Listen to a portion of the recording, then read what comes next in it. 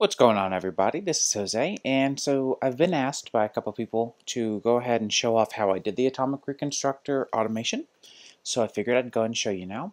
I'm currently in a test world in Minecraft 1.11.2 with the latest version of actual editions and a few other mods, but none of them are really particularly helpful here. So we can go ahead and get everything set up. So you're going to need a space here for your automatic precision dropper to face upwards, and you can leave it on deactivation mode, and you're going to need a pressure plate. You can then place your atomic deconstructor, which will require power, just as a reminder here. So we will actually move this a little bit closer to another power setup I already have.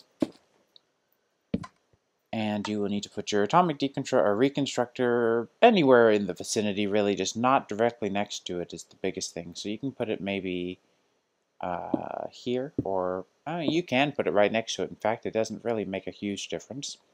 And if you grab yourself, we're going to need a laser, so we will go ahead and grab the energy laser relays and a laser wrench to link the two. Whoops.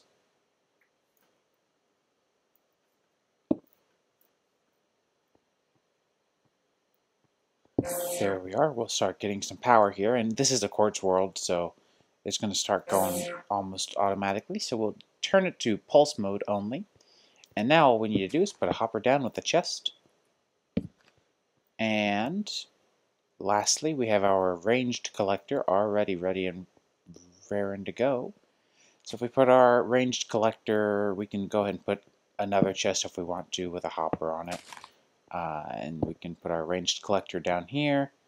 And if we just go ahead and cheat on a crystal, we can get our own if we want to, but we can go ahead and whitelist, ignoring metadata, crystals, and that way if we throw one out in the world, it'll get sucked up and dropped into the chest. So now, if we want to auto-craft these, all we have to do is grab a few of our ingredients. So we can grab some iron,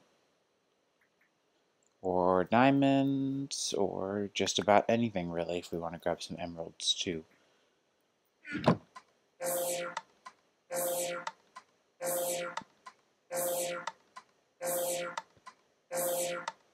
And there you go. You see that's pretty quick, and everything went through and finished its stuff. So this is completely independent of any other mods except for actual editions and Minecraft. So hopefully you guys enjoyed this relatively short tutorial.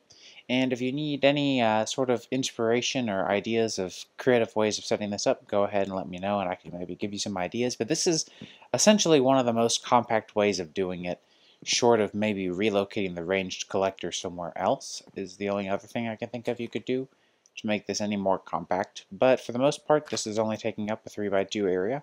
So I think that's pretty good. Alright, well I hope you guys enjoyed, and I'll see you guys in the next one.